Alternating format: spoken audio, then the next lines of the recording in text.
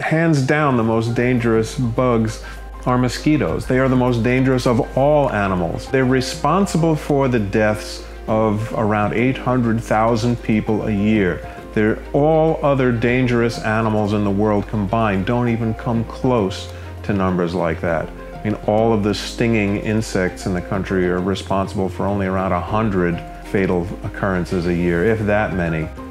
The only thing that's more dangerous than stinging insects, here in the US at least, are horses and cows, which are actually responsible for more deaths than stinging insects are. Even the most dangerous insects, other than mosquitoes, are not as dangerous as people tend to think they are.